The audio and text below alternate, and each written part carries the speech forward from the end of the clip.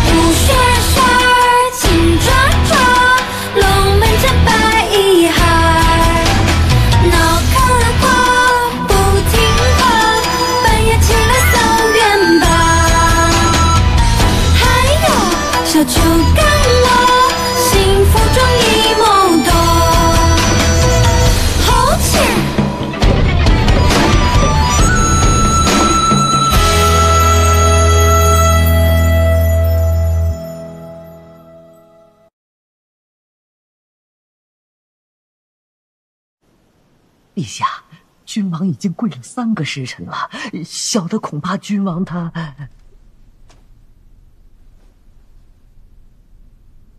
父皇，龙傲一素在剑南道活动，龙竹帮乃民间帮派，青龙号也只是与儿臣共同建立，并无他人涉足，更谈不上借此结党营私，为他人所用。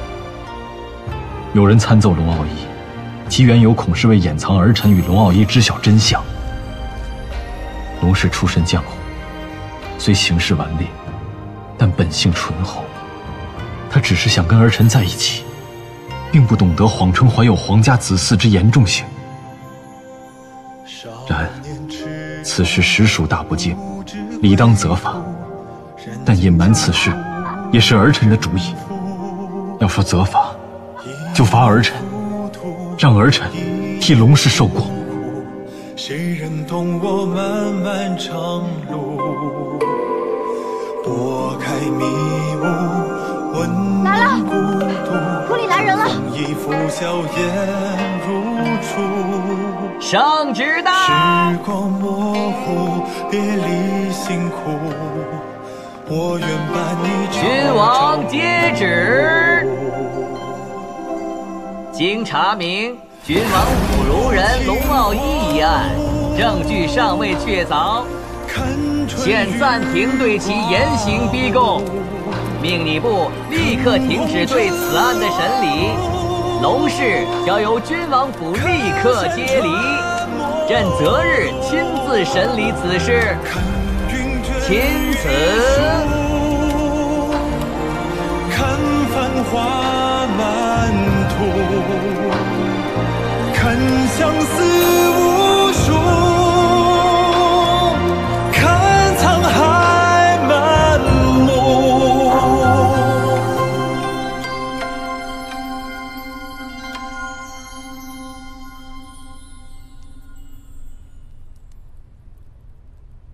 陛下，民女自知有罪，也十分后悔。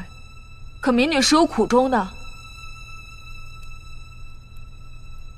民女在银城时便仰慕君王风采，一想到往后不能与其厮守，便觉得这日子没有了盼头，是一刻都不愿意活下去的。所以民女才有了这个想法，是因为真的想和君王在一起，还望陛下能明白这种相思之苦。朕不管你的本意如何，你欺君之罪是事实，理当斩首。儿臣不孝，其实这一切都是我的主意。龙儿确有身孕，但因为一次意外，不慎小产。为了不打扰父皇和皇祖母，我才又隐瞒了下去。想等到龙儿再得珠胎时，再将事实和盘托出。儿臣深知，欺瞒父皇乃大罪，却还是怕会和龙儿分开，所以此事与龙儿无关。我愿一人承担一切罪责。陛下，我有话要说，请陛下宣君王府的侍女娥子觐见。宣侍女娥子觐见。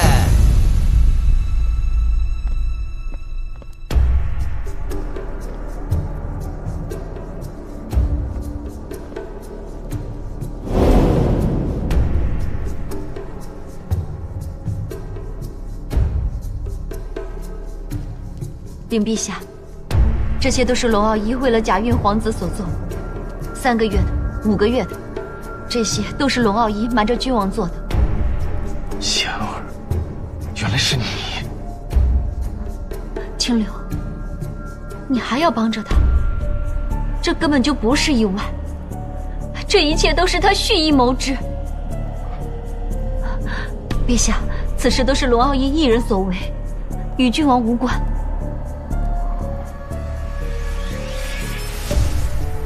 你还不认吗？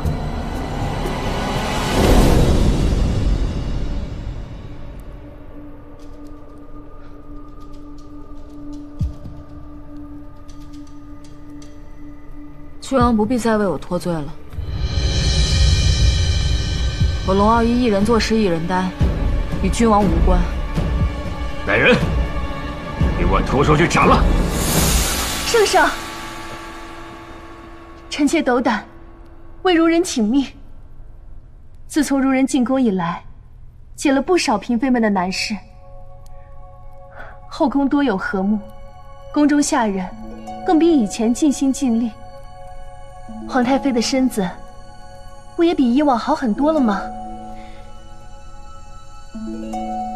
父皇，儿臣与龙孺人交好，儿臣相信他确实是一时糊涂。况且，青龙号先是开漕运，平抑米价，平了民愤，后又解决了长安缺粮的难题。他救了这么多人的性命，能否来还他自己的？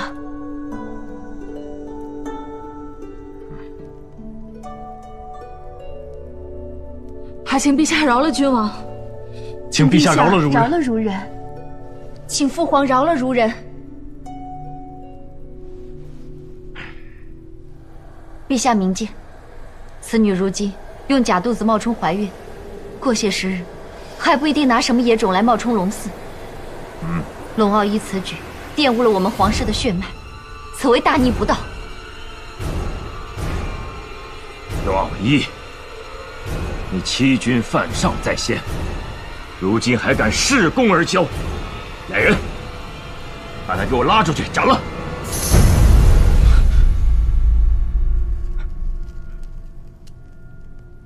慢着！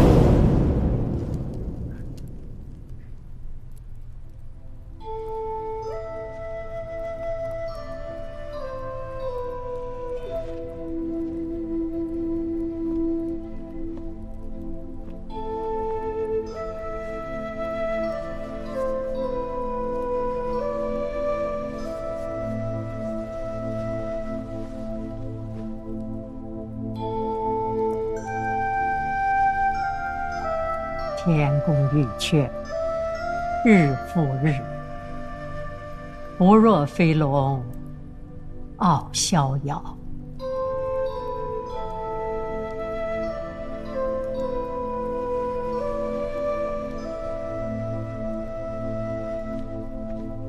皇上，万法结缘，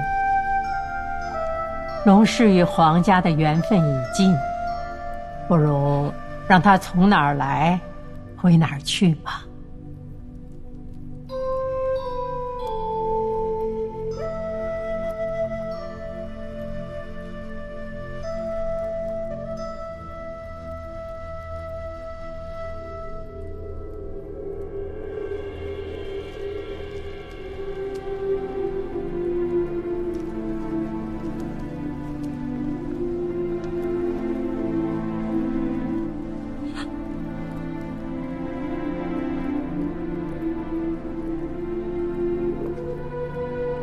好你个龙傲一呀！这么多人都替你说话，好，朕就免你一死。但是，从今往后，贬你为庶民，再不能踏入皇宫和君王府一步。来人，父皇，把龙傲一给我赶出宫去。龙儿，在宫外等我。走。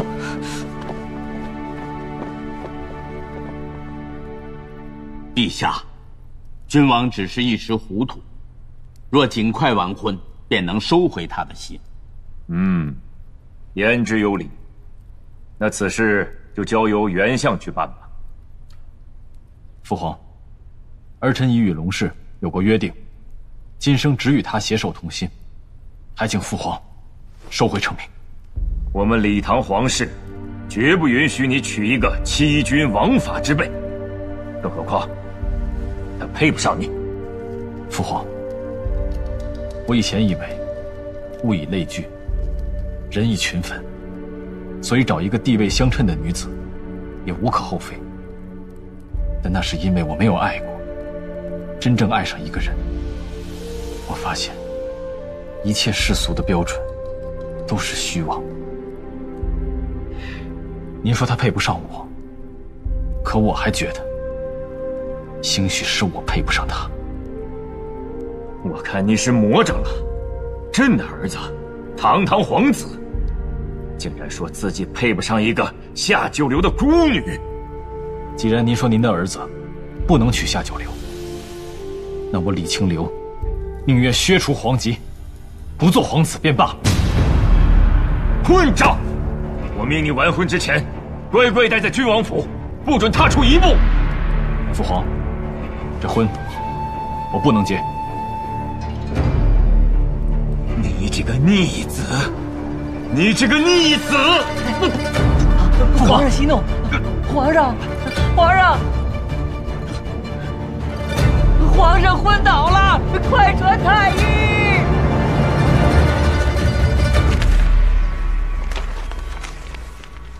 哎，官爷，这得封到什么时候啊？这我哪知道？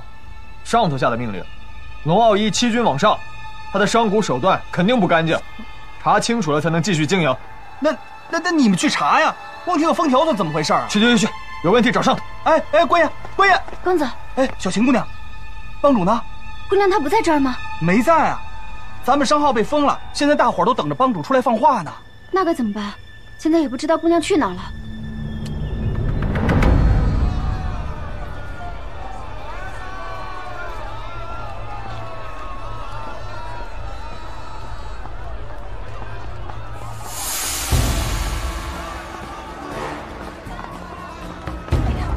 好眼力呀，都是上好的料子，你看这颜色，好看吧？这哎，老板，这块布料多少钱啊？快收摊了，算你20文吧。20文这么贵啊？那我得看看这布得够大呀。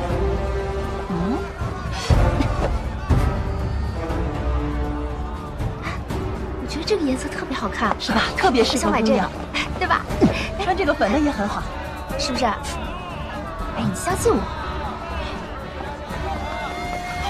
哎，你这个人几个意思啊？你挡在我前面啊！小娘子肚子有福气，我蹭点运气嘛。哎，姑娘再看看这个，我喜欢这个。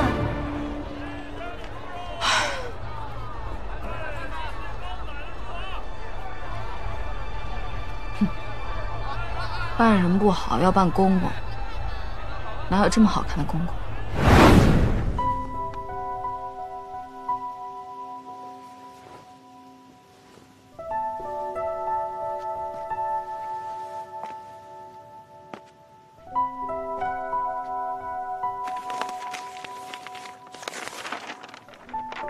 你我结缘，实配夫妻。且缘不合，便是冤家。小则以言漱口，大则侧目生嫌。心若相增，如狼羊一处。有生之年，一别两宽，各生欢喜。埋年女人似颠簸，福愿娘子千秋万岁。你且小心有埋伏，原来是藏头诗。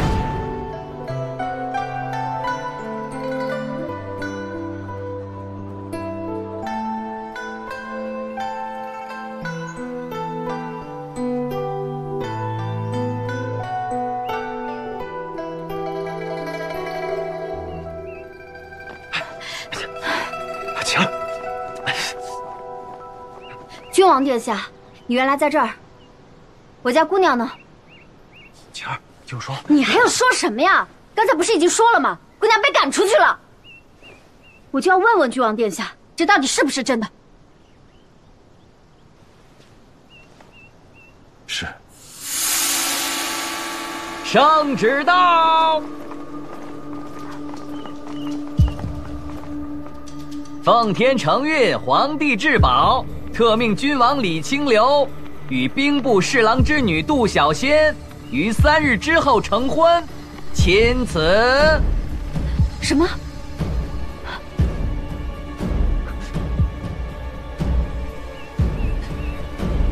君王，君王，臣接旨。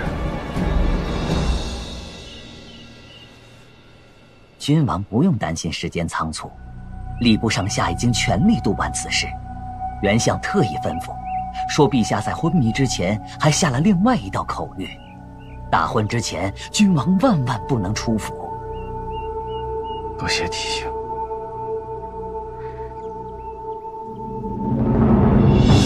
袁相，这2个人不除，果然是个后患呢。翅膀硬了是不是？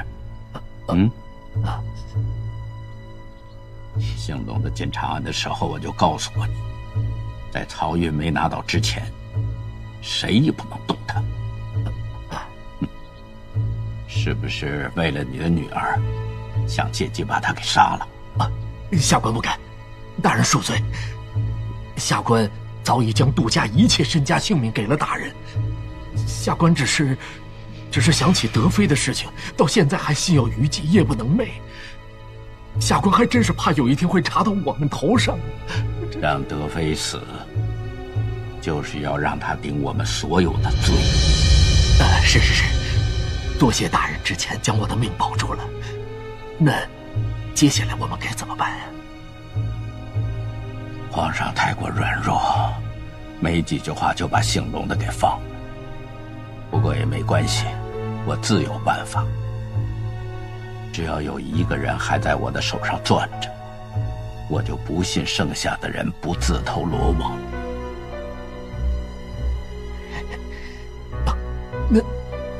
那万一事后皇上知道了，这……皇上的身体一天不如一天，是时候让新人登场了。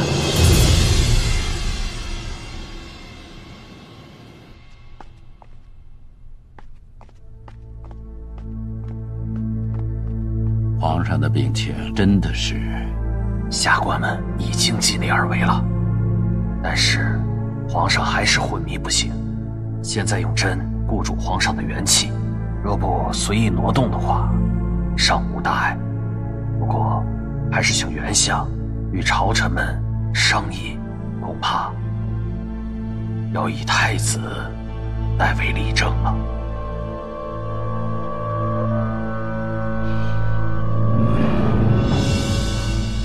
都说他汉成帝啊，专宠班婕妤，与其那是形影不离呀。哪知道好景不长，自打那赵氏姐妹入宫之后，这汉成帝就一脚踢开了他。所以就说呀，这皇家就是薄情啊！就是啊！要我说你这含糊的影射，谁能听明白？我黑胖今天就在这儿骂他个3天3夜。吵什么吵你们？再吵，把你们丢进大牢！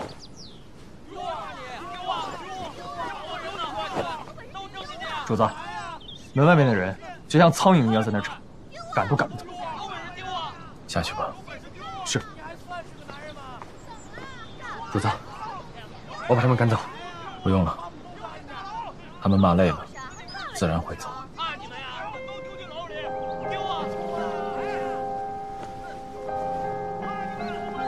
别说他们不理解，我也不明白，为什么您要同意大婚，而且不把如人追回来？虽然圣旨难违，但是你也知道圣旨难违，我不怕跟整个朝廷作对。但是什么？没什么。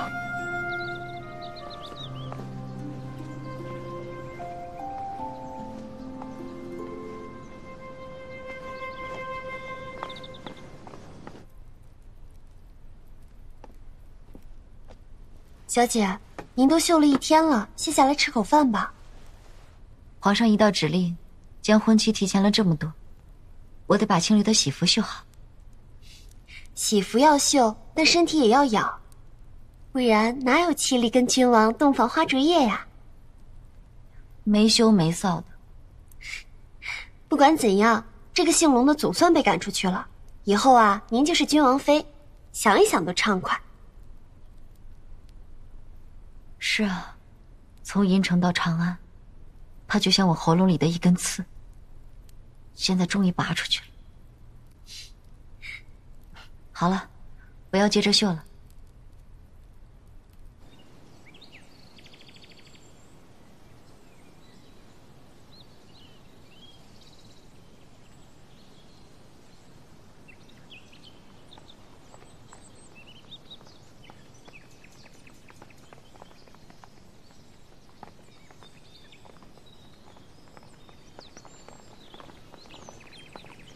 清流，你的礼服我早就绣好了，就不用礼部准备了。你看看，可还喜欢？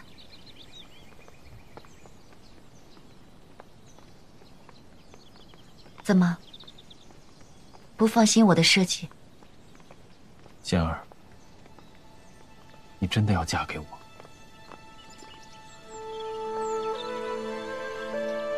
我的心意，你不是早就知道了？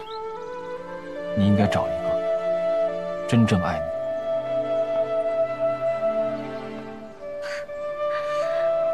爱，我早就不祈求。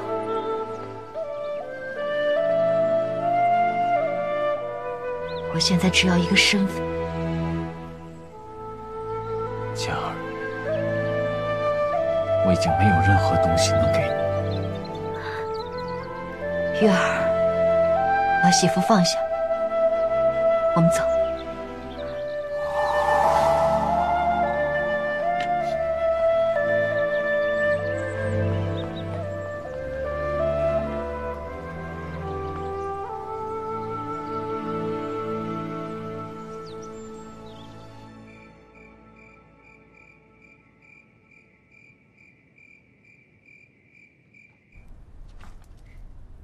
这个簪子也好精致啊，小姐你看。出去。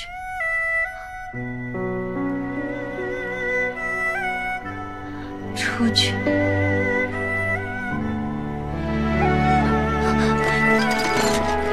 出去！我让你出去！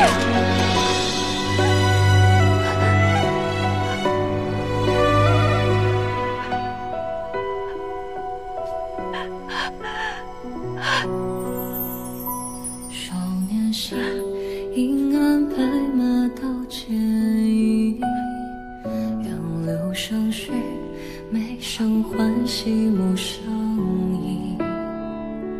旧窗棂，半言半语，半言半语。言归去天涯，何处能再相遇？不见君，偏偏风华路里。此句恩怨生死不由己，从我都看尽，聚散苦伶仃。侧耳听，月下相思重吟。一个人，一扇门，一座城，一字灯，一朝兴衰不留声，你我盼整个岁月，饶下年仙儿。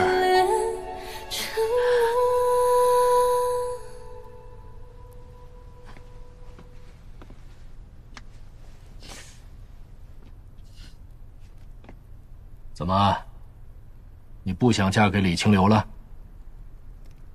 不想，我怎么会不想？自从我及笄之后，就一直期待着这个时刻。我不会在这个节骨眼上放弃的。好，不愧是我杜长风的女儿。来，为父扶你起来。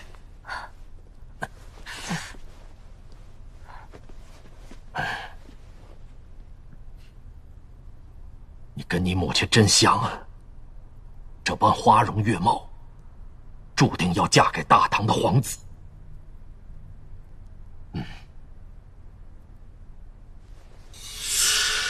这瓶玉竹散，你拿着。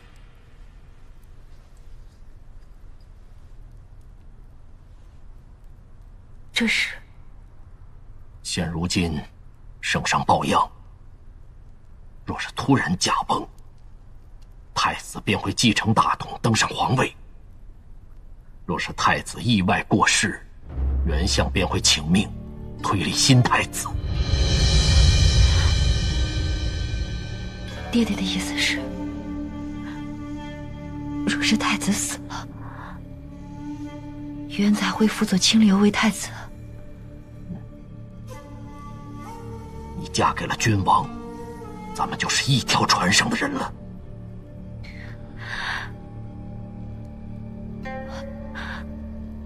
可这是谋杀太子。爹爹当然知道，此事非同小可。但是为了你的幸福，也为了爹毕生之所愿，只能犯险一搏了。届时，会有人在敬给太子的茶里下毒。但若出现意外，你要见机将这药抹到太子的茶盏上。你只要这么做，就能保万无一失。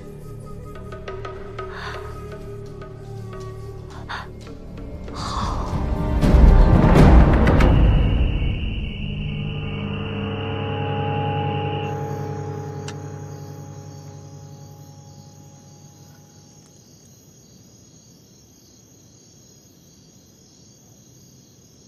原相好奇，美洛一子，怕是已经算到后面10几波了吧？自愧不如啊！你在我身边这么久，早就该知道，谋才会赢，而且必须还得早，晚一步也不行。秦良惭愧，把龙傲一跟丢了。只要君王还在这步棋中，他龙傲一就跑不了。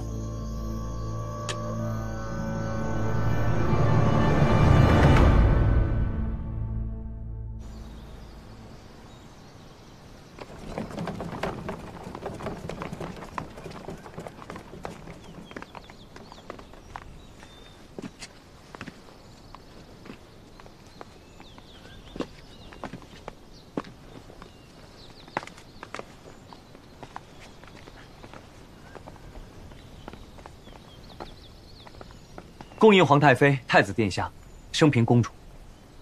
平身。喜堂在哪儿？快带我去看看。这边请。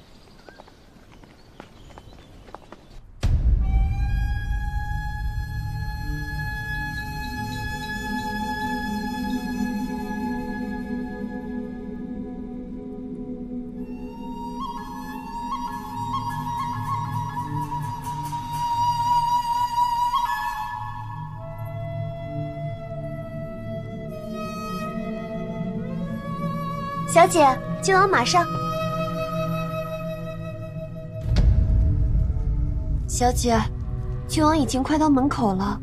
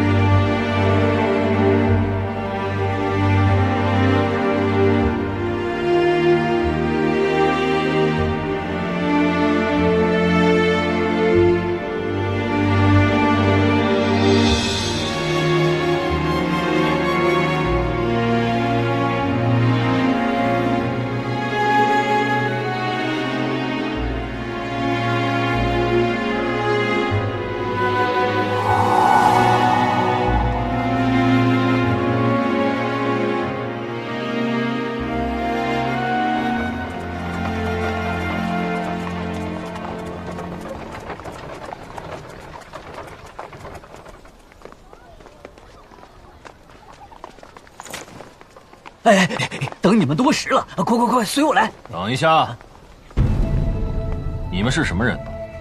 哦，都是给君王庆贺的。这事儿可没人交代过呀。这是原相特意安排的惊喜，所以未敢对外人言讲。这箱子里边装的是什么呀？将军，如果耽误了良辰吉日，怕是你也担待不起吧？宰相令，正是。放行，有劳了。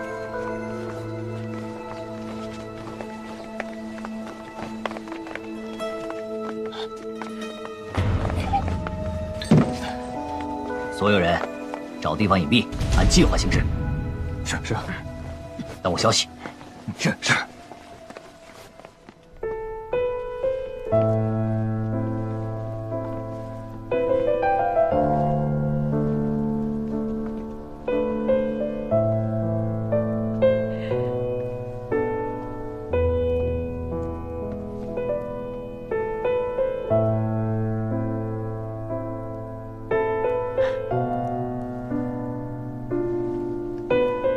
今日适逢我四弟大婚，本应是件喜事，但父皇身体抱恙，所以今日为祈愿而送的咒愿文就由我来吧。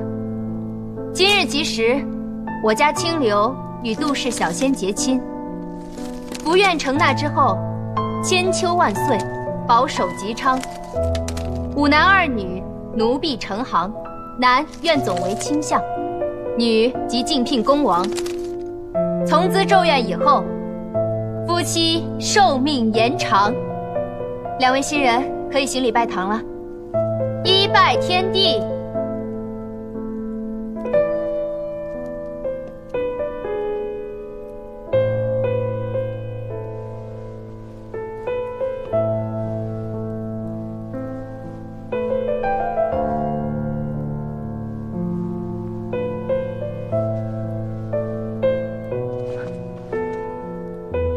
二拜高堂。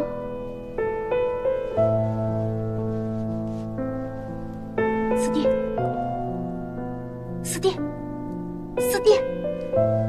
二拜高堂。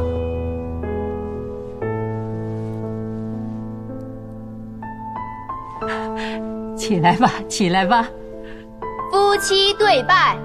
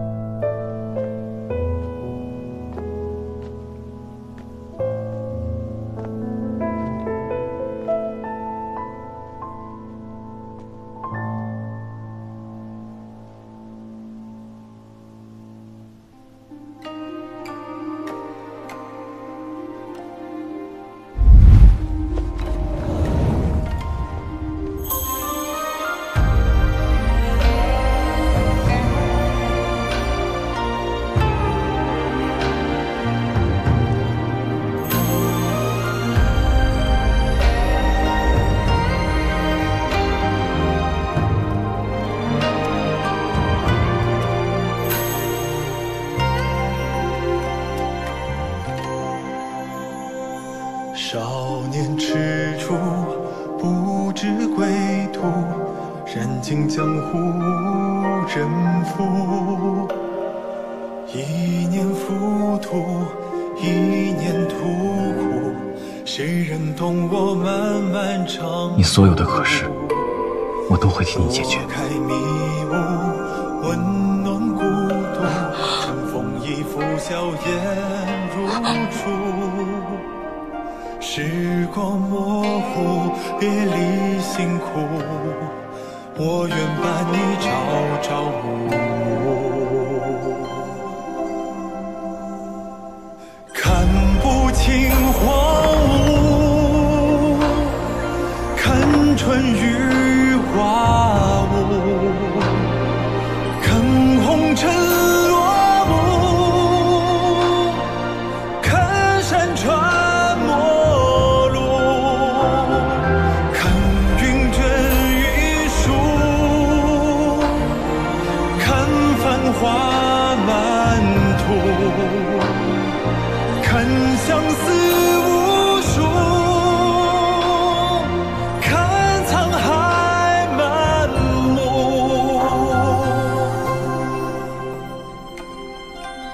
这第一杯茶本应是奉给父皇，但父皇身体抱恙，所以长兄为父，就由太子殿下代为受领吧。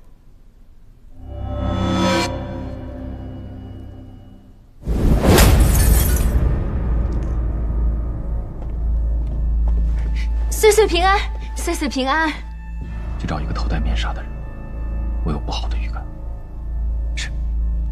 来人，给君王再上一杯新茶。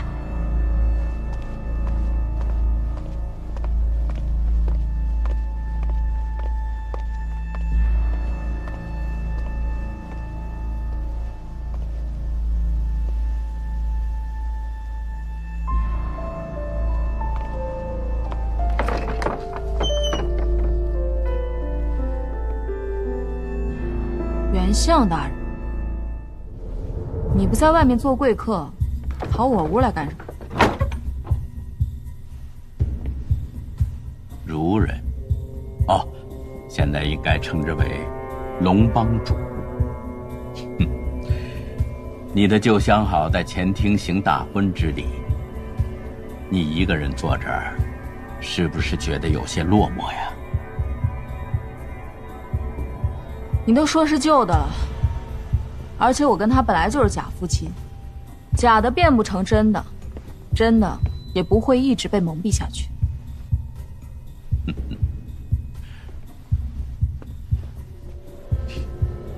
听说龙帮主在银城跟名师习了一身纵横术，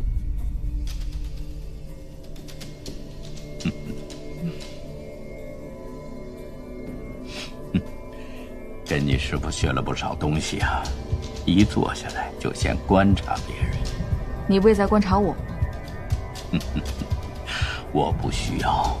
哦，此话怎讲？因为你还成不了我的对手。那既然如此，为何袁相要一直摩挲手指？你不知道在这种时候有这种表现，说明你有心事。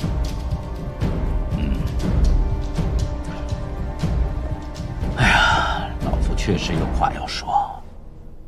听说龙帮主对你师父的死一直耿耿于怀，想知道你师父是怎么死的吗？他一身刀伤，死在我怀里，那场景，那模样，我醒着见，梦里也见，想忘也忘不了。他其实可以不死。你师父年轻的时候啊，游山玩水，行踪不定。可是他在银城一待就是10几年。那是因为他在银城捡了一个孤女，他希望自己能够把这个孤女抚养成人。可哪里想到，最后就是因为这个孤女送了他的命。胡说，明明是你！我是一直在找他，可他也一直处事低调，很难找到。结果我寻找流落民间的皇子注意到你，才让他露出马脚的。果然是你，我今天就要为师父报仇！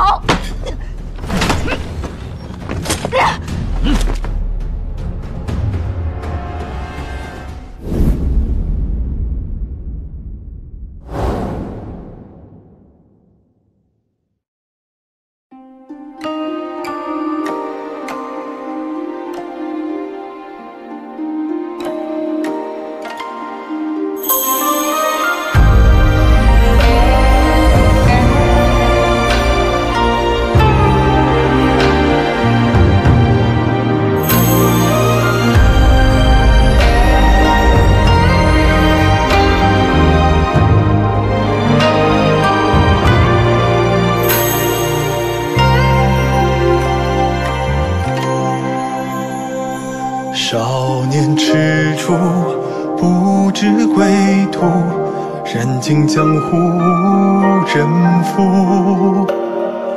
一念浮屠，一念途苦，谁人懂我漫漫长路？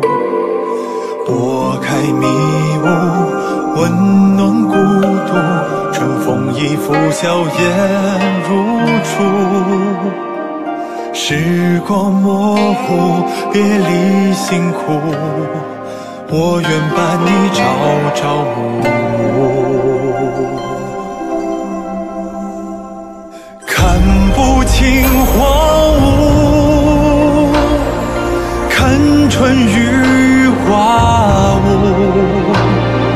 看红尘落幕，看山川陌路，看云卷云舒，看繁华满途，看相思无数，看沧海满目。